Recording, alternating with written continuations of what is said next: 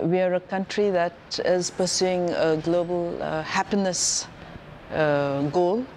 I guess development should happen, but what is the end? What do you hope to achieve from development? It is the happiness of individuals or their well-being. And so having set that as a national goal, I think they're looking at all sorts of contributors and civil society organizations like the Tarayana Foundation. We are currently partnering with the government of the day to implement local mobilization, as well as ensuring that development initiatives are identified by local communities, that they are sitting in the driver's seat. And so there's a very clear acknowledgement that the local communities, an empowered local community, is generally better at identifying what issues they have locally. Also for solution seeking, they are the ones who know best their engagement with their own local environment and how to survive within those contexts. So using their knowledge, using traditional knowledge, using the skills that they have, how can they solve the current issues that they face? So from the Tarayana Foundation, we just consider ourselves facilitators in that process of getting the communities to recognize their own strengths and taking it from there, linking up with government agencies who have the technical skills of how a certain problem might need to be tackled, but clearly emphasizing on the local communities that the action they have to take is at the grassroots, and they are the leaders at that grassroots level.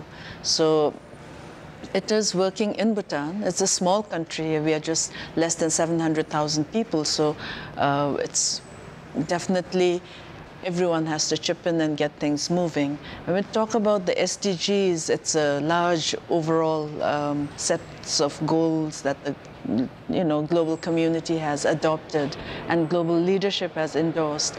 And we feel that we don't want to let it just be goals that have been adopted at the national, at the global level and remain on paper. It has to be translated into action points. And how can that be done? It is generally through, in Bhutan we are practicing something called local. It's abbreviated local, but it's actually an approach that recognizes the importance of involving the local communities. Going organic, definitely. It has to grow also organic, both in the sense of pesticide, chemical-free growth, but also in that it is something that the communities grow into, evolve into, and so therefore the organic approach. And on climate change-related initiatives, action and learning point.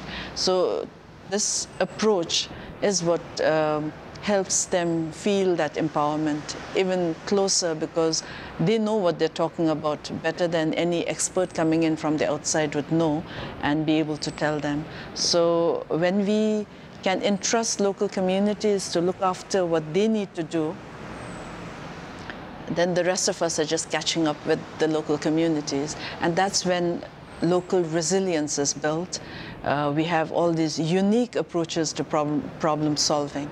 And these are not just one or two approaches. When you're engaged with communities across the country, and for us, we hope that it'll be across the universe, actually, across the globe. Every country is empowering their local communities so that we have a myriad of these different unique solutions to the problems that they face. And hopefully that will be sufficient for us to help implement for the seeds of innovation to spring up from these communities in actually helping us meet the SDG goals.